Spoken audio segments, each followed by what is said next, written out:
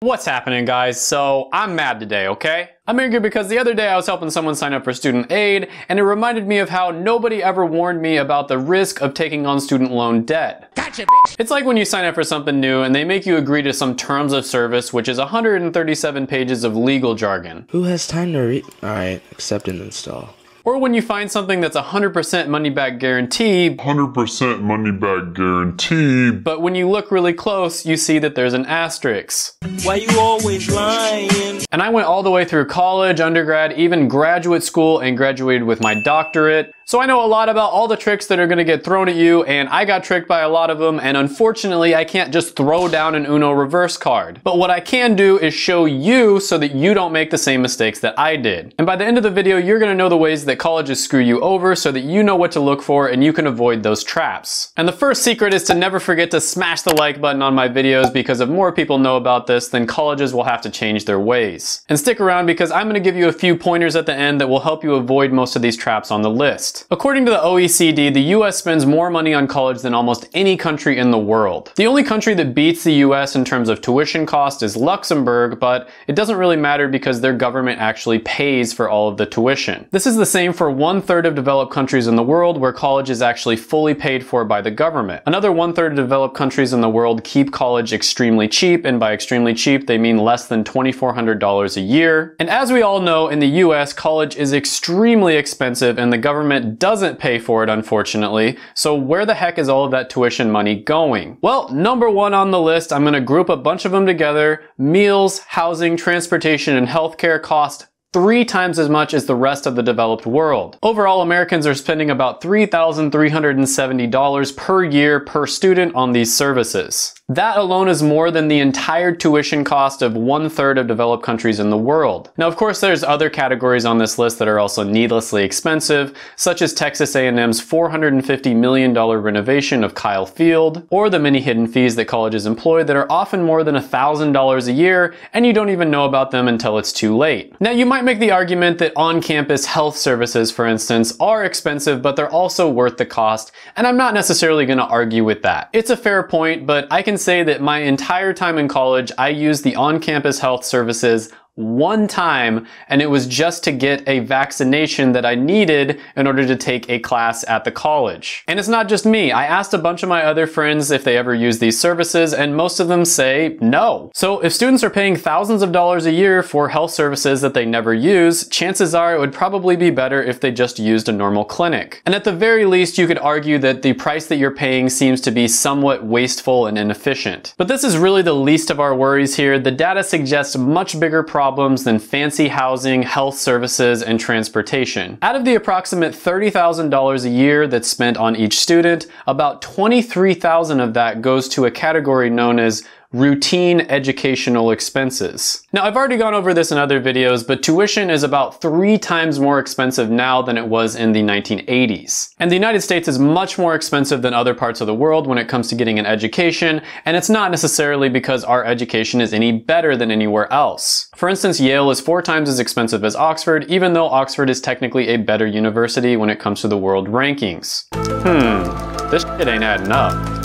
So I think that most people would agree that you aren't getting 4 times better education for the ridiculous hike in price. Now, you might say this is an apples to oranges comparison, as Yale is a private school whereas Oxford is a public school. But even when you compare Oxford to some of the best public schools in the United States, they're still much more expensive, even though you're not getting anywhere near as good of an education. And I think the fact that Oxford is a public school and it's able to rank so high in the world rankings shows that you don't need to spend that much money on college in order to give students a good education. And one of the reasons that routine educational operations is so high is because the US spends more money on non-teaching staff than they actually do on the teachers themselves. And from my research, I believe that the US is the only country in the world that has this issue. And the reason for that is because they spend so much money on marketing to get new suckers. That's harsh. Yeah. I mean, students for their colleges. Now, this is very similar to the healthcare system in the United States, where we spend twice as much as other countries on healthcare only to get middling results. And in my opinion, the reason for this in both cases is because it's extremely inefficient. efficient. Instead of spending all of their money on marketing, staff and faculty that aren't essential, and football stadiums, they should be spending most of it on the education itself. Now, another thing that colleges do that's a bit of a scam in my opinion is they make you buy brand new textbooks every single year. I remember one year I had to buy a chemistry textbook and I bought the one from the year before and then I compared them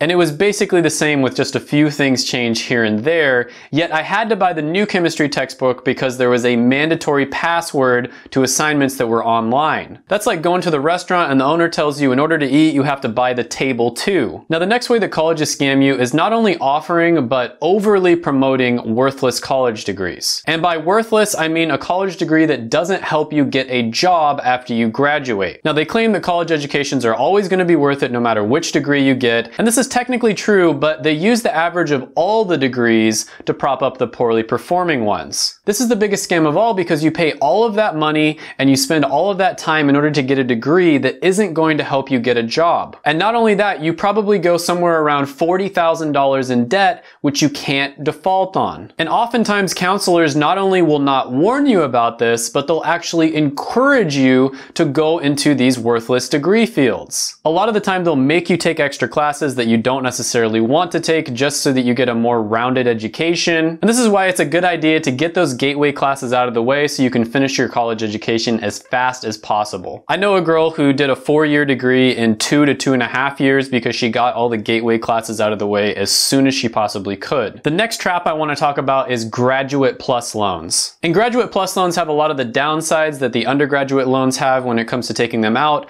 plus a lot more issues. And one comment that I get a lot on this channel is people who are going into certain degrees knowing that they're not going to be able to get a job after 4 years, but they think that if they get their master's or their doctorate, they're going to be able to get a good job. And there's some truth to this, but a lot of people have no idea what they're getting into when it comes to graduate plus loans. And these are the loans that you have to take out. First of all, there's virtually no limit on how much colleges can charge for these graduate plus loans. The government basically made them into a blank check. This has created a situation where every single year colleges are routinely raising their cost of tuition because there's nobody there to stop them from doing it. So graduate school is much more expensive than undergrad. Sometimes it's 2, 3, even 4 times more expensive. And on top of that, they compound at 7% interest instead of the normal 5% interest that undergrad loans compound at. And that compound interest starts collecting right when you take it out, even though you're still in school, whereas with the undergrad loans, they wait until after you graduate.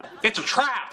Alright, so how do you avoid all of these traps? Well, in a nutshell, the first thing you want to do is make sure college is as cheap as possible. You can take your first 2 years of college at a community college, which is around $2,000 a year, which is much cheaper than the average for state college, which is around $10,000 a year. And don't even get me started on private schools, which can charge up to $40,000 a year. So the smart thing to do is to go to a community college for the first 2 years, get all those classes out of the way, and then transfer your credits to an in-state state school, which is also pretty cheap compared to a private university. This way you can pay for all 4 years of your college for less than what it would cost to go to 1 year of a private school. The second thing you want to do is to not go to college unless you know that the degree you're going for is going to be a good investment for your future. Don't just go to college willy-nilly and just, pick a degree because it's something you're interested in. And this doesn't mean you shouldn't go to college. This means you should just spend some time thinking about which degrees are going to actually be a good investment. And I always say this, I'm not telling you to not follow your passions. I'm saying follow the passions that are going to lead to you being able to get a good job. Because it's important for you to think of something as an investment if you're going to go $40,000 into debt for it. Think about it. Would you take out a $40,000 loan for a business when you're selling a product that absolutely nobody wants to buy? Oh, hell no!